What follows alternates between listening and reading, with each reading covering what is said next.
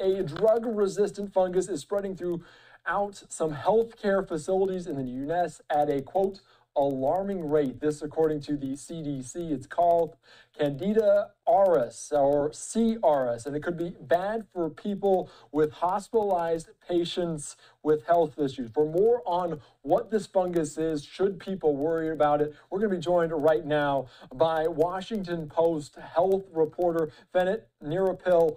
Thank you so much for joining us here on Live Now from Fox. First off, what do we know about this, and what can you tell us about this fungus that people really need to know?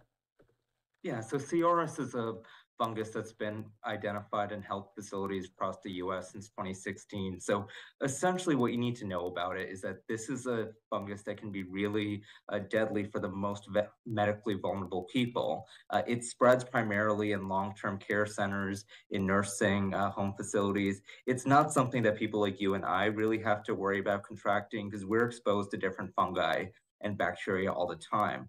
The problem is when you're in a place like a healthcare center where people are on ventilators, where people are on central lines, they're more susceptible to these kind of infections. And their immune systems aren't as strong either, which means that the kind of bacteria or fungi that we would just fight off, they can't fight it off as much. And if it gets into their bloodstream, the fatality rate is very high. Definitely. It is very certainly something for concern, especially when the CDC comes out, says it's raising at a, quote, alarming rate. They also called it a serious global health risk. When you hear those words coming from the CDC, especially just coming off this COVID-19 pandemic, I think a lot of people's ears perk up. What are the numbers, and maybe what are they telling us when they say something like this, the CDC? Right. Well, first, I would just say, as someone who covered coronavirus, sometimes in the aftermath of coronavirus, we want to compare everything to coronavirus. But you can have a global public health threat, even if it's a fairly small number of cases. So the number of infections have tripled from about 476 in 2019 to nearly 1,500 in 2021. And it's likely gone up since then. So it's not necessarily a huge number of cases, but the reason that it's really worrisome is because this is resistant to drugs. There are still some antifungals that still work against this, but if it continues growing, we might see a continuation of drug-resistant strains. And it's, again, the kind of thing that really affects the most medically vulnerable people among us. So that's the reason that it's a cause for concern here. And it's the call for action here is that hospitals and other health facilities have to do a better job of deep cleaning and surveillance to protect their weakest patients. Definitely. And you say drug resistant. What do you kind of mean by that? And maybe what does that entail in the medical field?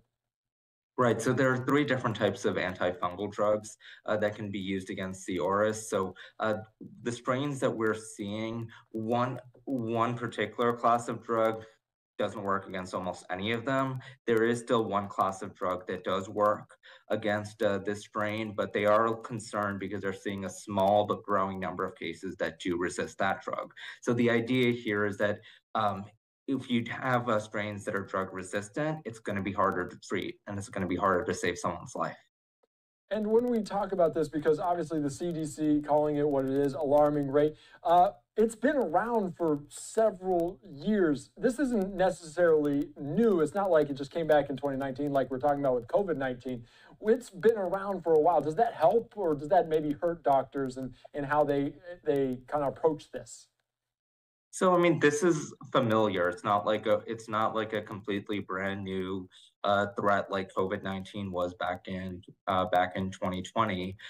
So doctors do have the tools to identify it and to treat it and to prevent it. It's just really an issue of education at this point. There's a lot of public health threats out there, and it's difficult for healthcare facilities and physicians to stay on top of them all. So when the CDC is declaring something a serious public health threat and telling health providers to be on alert, it's a way of saying that, hey, this should be among the things that you're looking out for.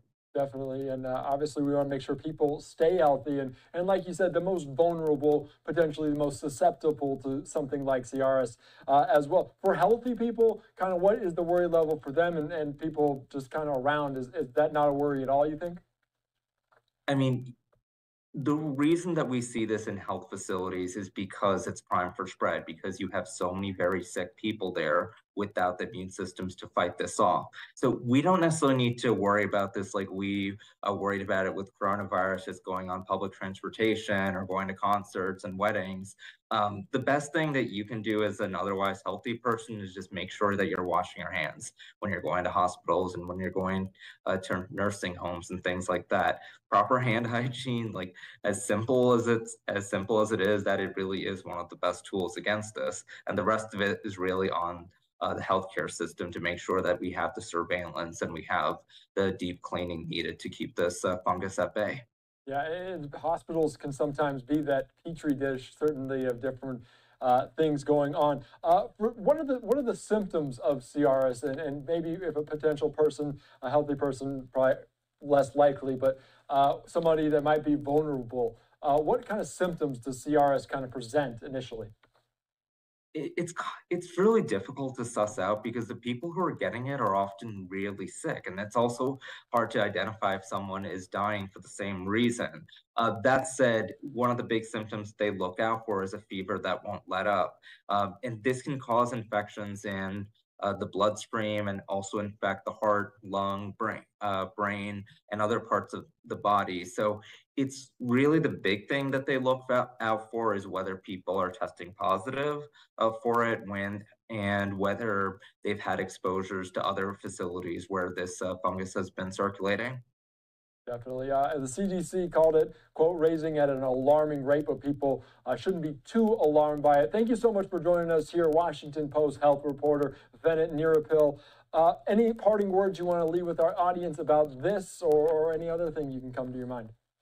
I'll just say this is just one of several ways that people can get infected within the healthcare settings. Like it's not just the Auris. There's a lot of different bacteria out there, and this is a result of the fact. And experts tell me that this is a result of the fact that we really don't put enough emphasis on infection control in healthcare, and because the rise of antibiotics is also leading to a rise in these kind of bacteria and fungi that resist traditional treatment. So it is a broader public health issue that goes beyond this particular fungus.